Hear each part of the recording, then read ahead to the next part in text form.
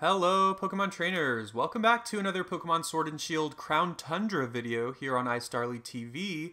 Today I'm going to show you how to get the Galarian birds in Pokemon Sword and Shield's Crown Tundra. These are Galarian Zapdos, Galarian Articuno, and Galarian Moltres. These are really awesome additions to the game. And they're kind of like new Pokemon in their own way because they have different typings, different moves, different stats, and different abilities than the original birds. So, of course, these Pokemon are only obtainable in your game if you own the Pokemon Sword and Shield expansion pass, which is $30. That gives you the Isle of Armor DLC and the Crown Tundra DLC. Personally, I think it's worth it, but it kind of depends on what you are looking for in the game. But if you do not have the DLC, I believe you can still receive these Pokemon in trades. So you can still have people trade you the Galarian birds if they have extra somehow, or maybe if they're just being super nice.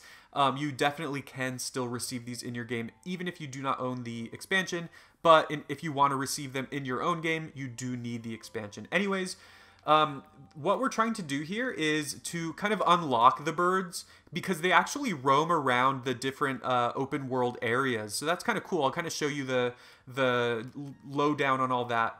You're trying to get to the Dyna Tree Hill. This is a giant pink tree located in the Crown Tundra. So I'm going to show you how to get there just in case you do not know. We're going to start in this little village. This is a village that you access pretty early on in the Crown Tundra, and it's kind of pretty central to the story of the Crown Tundra. You'll see that I have a giant Alolan Executor with me. The reason I have it with me, it's level 100, and it knows the move Sleep Powder. So basically, I'm going to use this to help me capture the birds. Anyways, you're going to come down here, and I think from here, you're just going to want to keep going downhill. So just follow the path until you go down, and you can see the giant tree in the distance, so that's a good reference point for you. If you kind of get lost, just look for where the tree is and try to go towards that.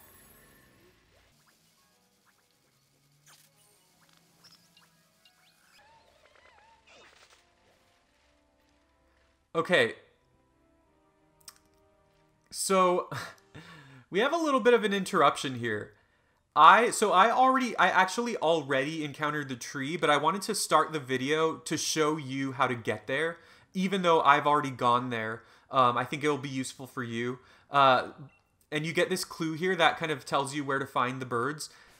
I don't know if you can see, but my Galarian Articuno is actually already there in the distance because I already started the mission with the tree. So let's go ahead and save the game.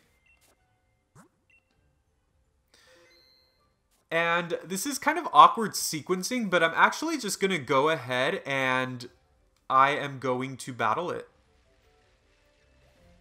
I mean, it's right here. So with Galarian Articuno, it separates into 3 different versions of itself, like as a mirage, and then you have to find the right one. It's kind of easy though. So basically you just crash into all of them and then it'll attack you. Yes, there we go. Okay. Now, here's the thing about the Galarian birds. They are shiny locked, which means they cannot be shiny. So if they are ever going to allow us to have shiny versions of them, maybe they'll give them to us as events or something in the future. But anyways, yeah, so this is awkward sequencing. I actually encountered Galarian Articuno. I could have just skipped over it and just gone straight to the tree, but I just, why not? I mean, it's right there, right?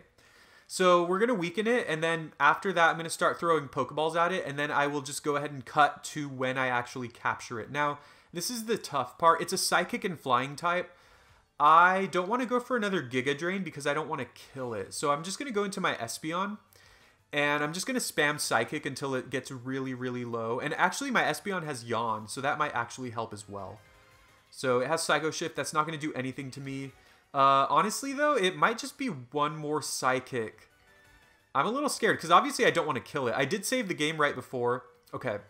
That looks like it won't kill if I go for another Psychic, but it looks like it's going to be really close. I'm just going to go for Swift here. Just to be safe. Wow. Okay. Awkward. Alright, I just skipped ahead here. Sorry to not show myself actually catching it. But here is, Galarian Articuno. It's a cruel Pokemon. It's a Psychic and Flying type, which is really cool. And its feather-like blades are composed of psychic energy and can shear through thick iron sheets as if they were paper. And as always, we're just going to take a look at how it looks following me. And this one's really cool. It's like kind of elegant, I guess you could say. So there it is, Galarian Articuno.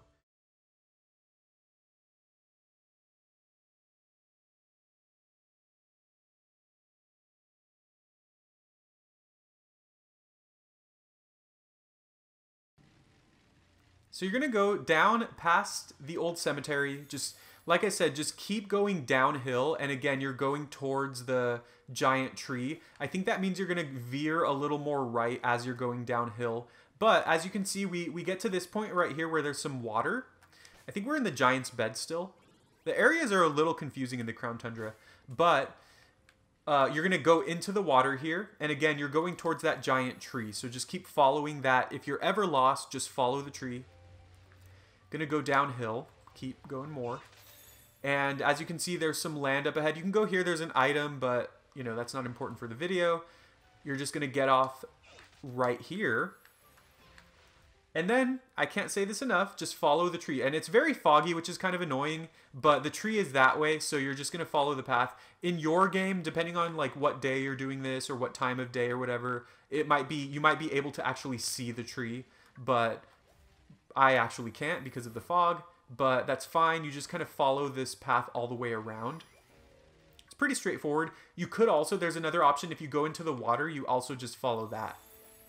So it's kind of hard to get lost, at least in this point, as long as you are following that big pink tree with a bunch of fat berries in it. And apparently you can actually battle Dynamax Greedent if you shake the tree or something like that. I haven't tried it myself, but here we are. This is the Dyna Hill tree. Now, when you're coming here for your first time, there's going to be a little cutscene with the Galarian birds, and that's one of the reasons why I didn't want to show myself doing this on the first time, because sometimes Nintendo has some copyright issues if you show cutscenes from some of their games, so I just wanted to be safe.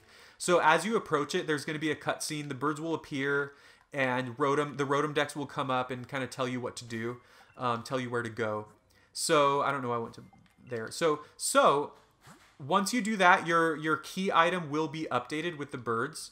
Now this does require you to actually progress a little bit into the story. Basically, you need to do the first couple of like mini missions. It's pretty straightforward. It's pretty easy. You can get these birds pretty easily or pretty shortly after you start the Crown Tundra. And then what you're going to do is it tells you where they go. So the orange bird, which is Zapdos, went to the wild area. The black bird, which is Moltres, went to the Isle of Armor. And the purple bird went to the Crown Tundra. So let's just go in order.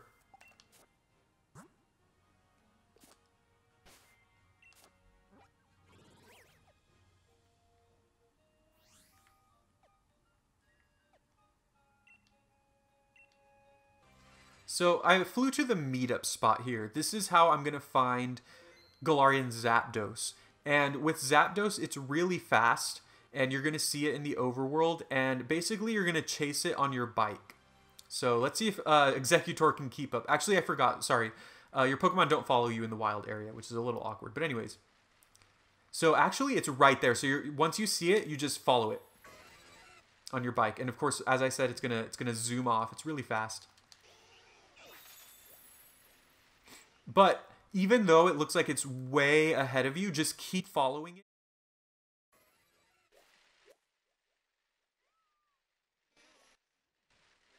It'll let you catch it at some point. I've already done this in my other file, so that's why. That's why I know.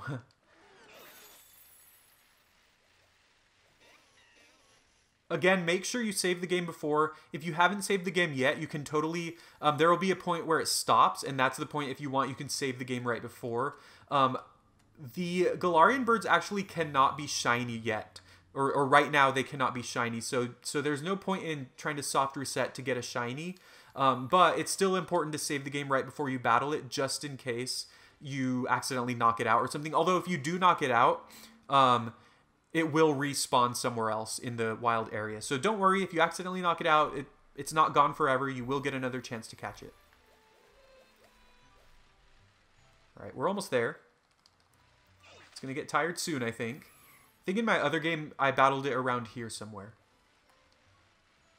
See, my bike is a little slow. There we go. So it finally stops, and right away. So try to be a little careful once it is slowing down. If you haven't saved the game yet, try to be a little careful. But like I said, if you don't save the game and you accidentally kill it, it's okay. You'll get to battle it again. So we're just going to start by Giga Draining. This is a fighting and flying type, so it will resist Giga Drain. And I didn't think about the fact that, of course, it is a flying type, so it's going to use flying type moves against me, which are super effective. But my goal here is to just get it as low as possible and put it to sleep with Sleep Powder, and of course, at that point, start throwing Pokeballs. Alright. So it's low now. Let's put it to sleep. That actually might do a lot, yeah. Let's hope this hits. Oh no, okay.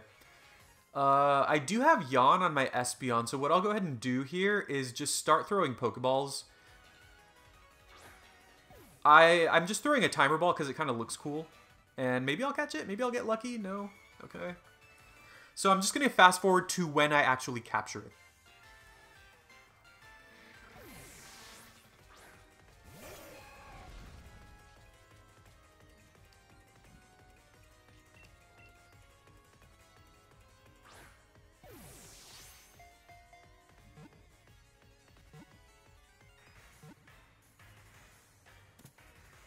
Okay, we got it. That took a while. That took a lot of timer balls.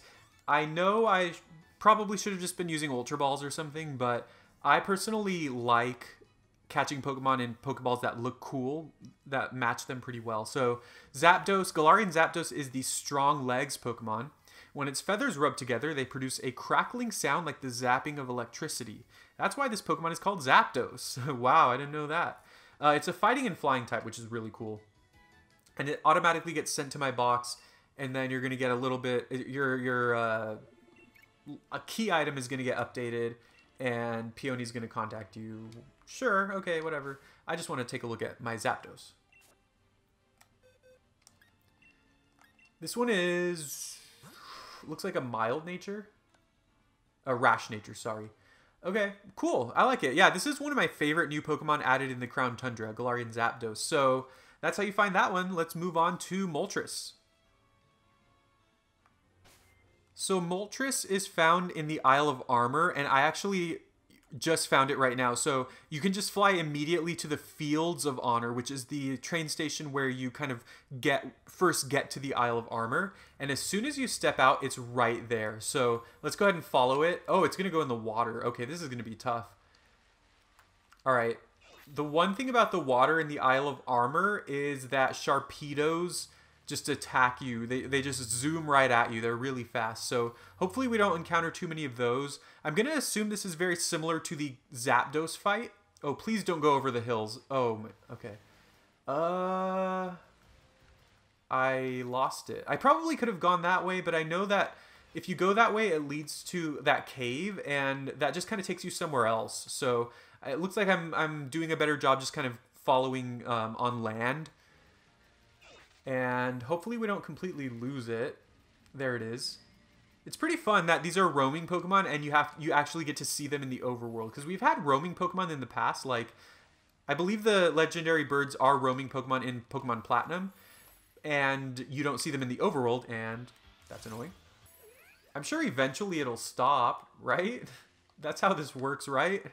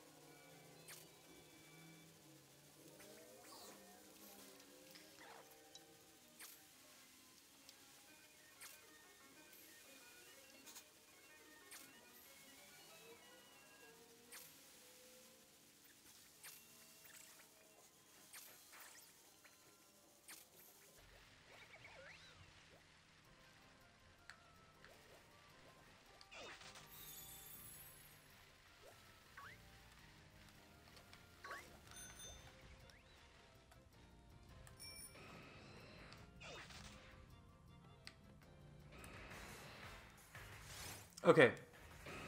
So I finally cornered it. So I basically made a whole loop around the whole aisle, and I was able to eventually corner it, and then I whistled at it because it looked like it was stopping. Well, it wasn't really stopping actually. So I pressed I clicked down the left joystick, and it did look like that got its attention. So maybe that's what you need to do. So I might have wasted all that time just following it around the entire aisle of armor when all I needed to do was just whistle at it. So that's pretty annoying that my Executor gets knocked out right away. Galarian Moltres is a dark and flying type, so that is going to be difficult to take down, especially with my Espeon, because my Espeon does have Yawn. But what I'm going to do here is I'm going to go ahead and weaken it so we can see it in action, and then after that I'm going to capture it, just like I did with Zapdos.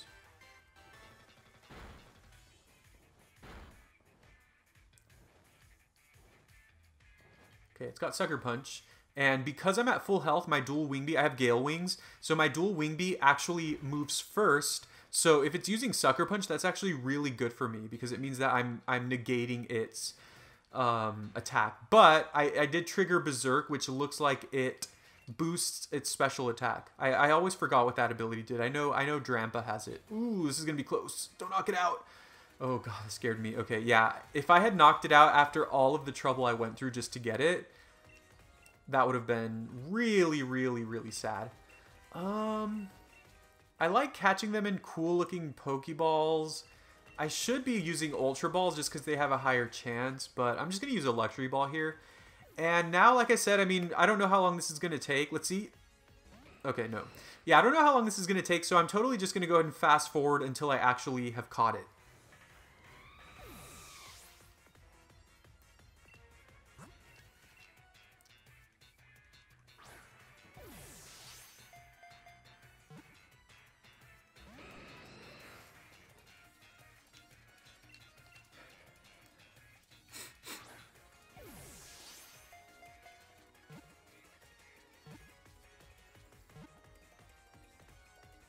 Yes, okay, cool. I finally caught it. That one was a tough one. Zapdos was harder to actually catch with Pokeballs, but Moltres was harder to catch by chasing it. It was a lot harder. Okay, so Galarian Moltres, it is a dark and flying type, malevolent Pokemon. That's really cool. This Pokemon's sinister flame-like aura will consume the spirit of any creature it hits. Victims become burned out shadows of themselves. That's pretty emo. So let's go ahead and take a look. Now, this is something that I forgot to do, and that'll get updated. This is something I forgot to do with Zapdos, and I apologize for that, but I forgot to actually show it following me, and so I should totally do that.